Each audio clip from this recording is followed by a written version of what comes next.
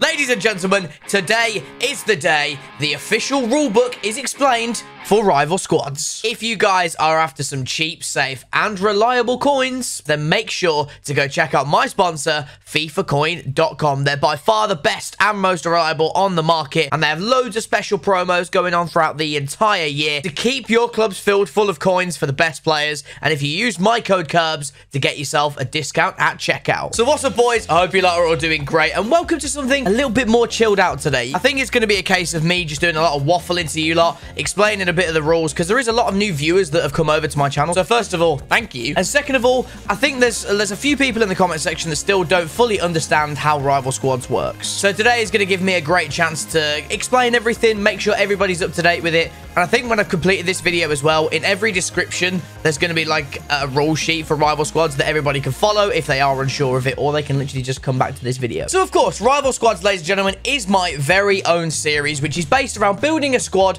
around a marquee player, and you have to build a minimum of a 3-league hybrid that also includes that player's rival teams and also someone he's played with at either club level or one of his previous clubs. So let's dive into it. Let's give you a perfect example of how rival squads would work. So let's have an example of Paul Pogba. So Paul Pogba currently plays for Manchester United. So if Paul Pogba was our marquee player, this is how the episode would work. So we would need to build a team that's a 3-league hybrid, so minimum of 2 from each league, including obviously Paul Pogba as well, and he's on full chemistry. And we would need to find 2 rival-based players and someone that Paul has played with at one of his previous clubs, or someone he has played with at club level. So in this case, just as an example, Manchester United is obviously the player that Paul Pogba plays for. So in a nutshell, we would either need 2 players from Manchester City, 2 players from Liverpool, 1 from Manchester City, 1 from Liverpool. So for an example, we'll just use Rodri, and on this other occasion, we'll put Nathan Ake. So that means that one part of the squad building requirement is done. Nathan Ake and Rodri both play for Manchester City, so there's the 2 rival-based players done for this certain team. And on this specific episode, Paul Pogba only has 1 previous club, which is Juventus. So in this episode, it may have worked to use someone from Juve. So for that stipulation to count, we can use Paulo Dybala. He currently plays at Juve, and of course, he is an ex-teammate of Paul Pogba. However, something else that could also work as well, let's go for the example, a nice easy one because it's one that's probably fresh in people's minds too. Zlatan Ibrahimovic. Now, this would also count as well for that stipulation because he is an ex-teammate of Paul Pogba. Maybe in the future we might change that rule to have someone from his previous club and an ex-teammate, but that might get a little bit confusing, so that's why it's an either-or. So for people that don't understand it, you can have someone who is either at Juve currently, or you can have someone who has played with Pogba at club level. So either of those 2 would work for that stipulation as well. And I feel like that's the one where people get a little bit confused, so hopefully you guys understand that one. But some of you also ask on different types of episodes as well. So say if our marquee player is someone like Lionel Messi, of course their rivals are just naturally going to be Real Madrid and Atletico Madrid. However, when it comes to an episode where that player has only played for Barcelona, that rule then changes. So it means that the 1 club man rule comes to effect, which basically means you either need someone that is currently playing with Lionel Messi at Barcelona, or it requires a player that Messi has played with at club level at Barcelona. So let's just say an example again, one that I used not long ago in a rival squads. Let's just go for a Spanish icon in this instance, and let's go with Xavi. Although he is an icon, he has played with Messi at club level, so he would count as an ex-teammate of Lionel Messi. And it's all about being clever and trying to make the best team that you can sort of think of at the time. Of course, when it comes down to writing players and all that good stuff, it allows people to go and do a little bit of research, find out who they've played with at club level, a few transfers in the last few windows and that sort of stuff. It gives us a little bit of time when we have a break off camera to find out the most interesting way of building that team, without your opponent guessing it, of course, as well, because that is also quite difficult. So I hope that's cleared up a little bit of the actual squad building aspect, because I'm pretty sure you guys, I mean, you guys watch 7-Minute Squad, Squad Builder Showdown, T-Tape Down, and all that good stuff. You guys know that a 3-league hybrid with a minimum of 2 from each is pretty self-explanatory. 2 rival-based players that bounces off the marquee player is pretty self-explanatory. But for those who are a little bit confused on the ex-teammate / previous club side of things, or the 1 club man rule, then hopefully that is explained for you. So now that you guys know the very basics of how a rival squads episode should work, once we have our marquee player, there is 2 ways of that we get the second player. We either go to the transfer market, or if myself, and say if I'm recording with Jack54 at the time, and if we're both wanting to open packs, then we'll do that to get our secondary player. There is no requirement on the series for what league or you can have or what you cannot have. It can literally be anyone. So we'll go with the Paul Pogba example yet again.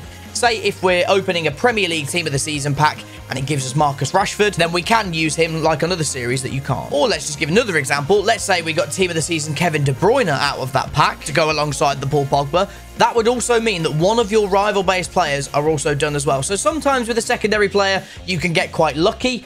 Or it could be something where you're forced to then be in the same league and then you have to then find out the way to branch out into 2 different leagues to meet the requirements. Which I thought was a clever way of trying to make things a little bit more difficult and you're not already forced into a second league in every single episode. Of course, I'm always looking for improvements for the series as well. I know like every episode we have like between 5 and 15,000 viewers that sort of watch every single episode of Rival Squads. So thank you for that, first of all. But I'm always open to constructive criticism to make the series better as well. So if you ever have any ideas for me that I could possibly implement into the series, so let that be known down in the comment section. So you guys basically know now how the series will work in terms of what the squad needs to be built and what happens with the marquee player and the second player. It's now time to get into the punishments and potential rewards for building the squad. So, dependent how many minutes that myself and my opponent gets, as long as we complete all 3 requirements within between the 3-6 minute time period, obviously that changes every single episode, depending on how lucky that you get in packs. For each requirement missed, that would count as a goal down. So, let's just say I've built my squad.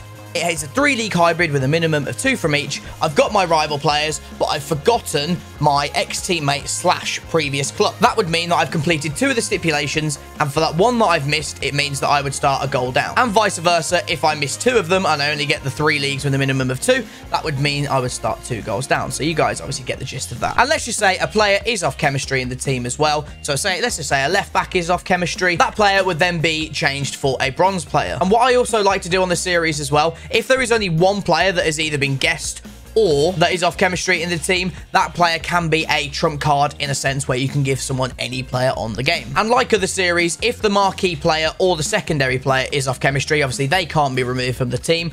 If that happens, it means you jumble up your team, leave your marquee player and your secondary player where they are, and then my opponent will get a shot at taking one of my players out of my team. Again, that is kind of like other series too, so you kind of get the gist of that. But like I said, I think we've sort of gone over the basics of how Rival Squads works. I think there probably may be a few questions that I might be able to answer for people down in the comment section. I will be active on the comments, answer as many questions as physically possible regarding the rules of Rival Squads. So hopefully you guys have enjoyed, so please make sure to leave a like, right? Subscribe if you're new. If you did have any questions about Rival Squads today, we've answered everything that we sort of needed to do. And if you have any more questions, the comment section's always there, or you can tweet me. And since the start of Rival Squads, I've had the series for like almost a year and a half now, and the support is genuinely been absolutely mind-blowing in the time that I've uploaded Rival Squads. So again, thank you all for the crazy support for that. Hopefully we can continue to grow and make the series as best as we possibly can. And I can't do that without your guys' help. So again, thanks for that. So yeah, like I said, leave a like if you enjoyed, subscribe if you are new. And until the next episode of Rival Squads, which will be with the Festival of Foot promo, we'll catch you guys